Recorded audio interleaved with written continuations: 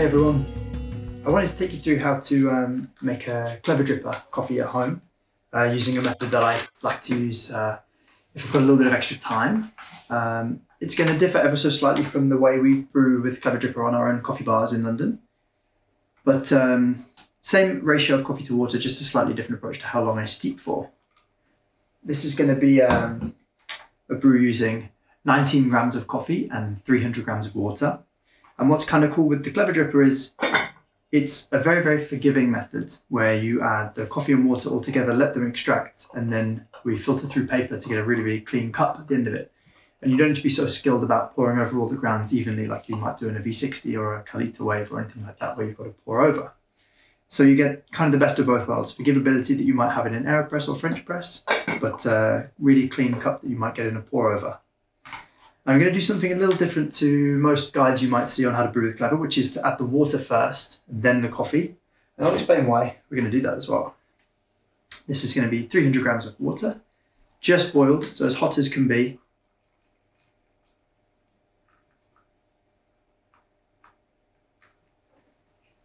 And then I have 19 grams of freshly ground coffee, which I'll throw in and start my timer.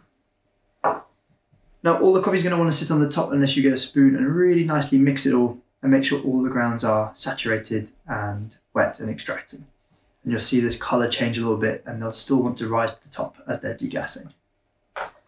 Now, normally you would pour the boiling water over the grounds, which is completely fine to do as well. But what I find is by doing it this way around, you have a little more control at the end of the brew because the way the grinds settle, you ensure everything gets wet and there's no dry clumps because you can sort of see everything on the surface rather than potentially having a little pocket that didn't get wet in the bottom.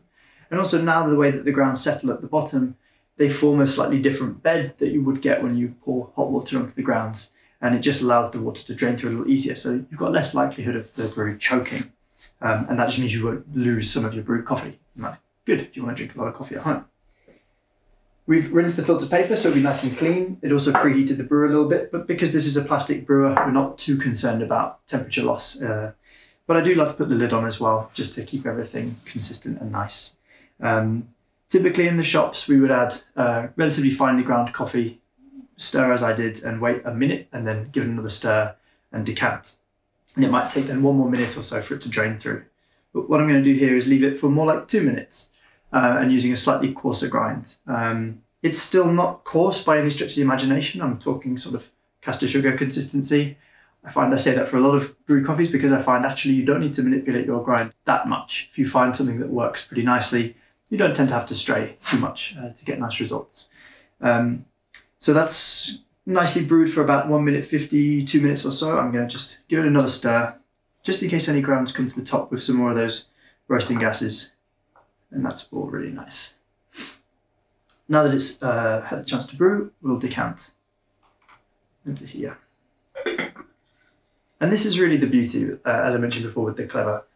Really, really nice, clean, clear mouthfeel and a chance to really taste the flavours in the coffee without any distraction of muddiness or siltiness on the tongue that you might have with other immersion methods. If you're forcing through a filter like in the AeroPress or passing through a mesh filter like in the French press. But without the sort of need for being really precise and standing there the whole while that you have to do with a pour over. I've chosen to do 19 to 300 grams here, but you could just as easily up your dose a little bit, put 33 grams of coffee into half a litre of water. That's right at the top of the brewer. You have to be very skilled not to overflow there, but that's nice to be able to share between 2 people then. So unlike the AeroPress where you might have to brew a concentrated cup and then dilute, you can make 2 cups of coffee very easily with the clever dripper. And that's all drained through before 3 minutes. So it's a relatively quick brew, even though this is a slowed down version of what we might do in the shops. And it's pretty clean as well. A couple of shakes, and this isn't going to drip because the bung is now in place at the bottom of the brewer. So even though it's immersion brew, I still like to give the coffee a little mix. There's this tiny chamber under where the filter paper is, where some slightly weaker coffee might have sat initially, and then the stronger coffee falling down on top of that. So this will just mix it nicely. And we can have a little taste. I'm brewing a coffee called El Lechero from Peru, from the north, Cajamarca region. It's not an area we personally travelled to. We've spent more time around Cusco, but Nordic Approach have begun sourcing some really nice coffees from there, from single farms and interesting cooperatives. And this really caught our eye on the cupping table for being very sweet and fudgy and cooked cherry and chocolate-like. So it's a super forgiving, round, sweet coffee anyway. And in such a brewer as the Clever Dripper, it's very hard to go too wrong. And it normally tastes very sweet. It's really, really hot, so I can't tell for sure how good it is, but I know it's good because it's no real bitterness dominating right now. There's a nice acidity integrated into the cup. Actually, the finish is really long. It tastes like brown sugar now. It's really nice. And like I say, it's not with too much effort. You just have to find a grind that suits the coffee, which I find to be around caster sugar. Use really nice water to brew your coffee.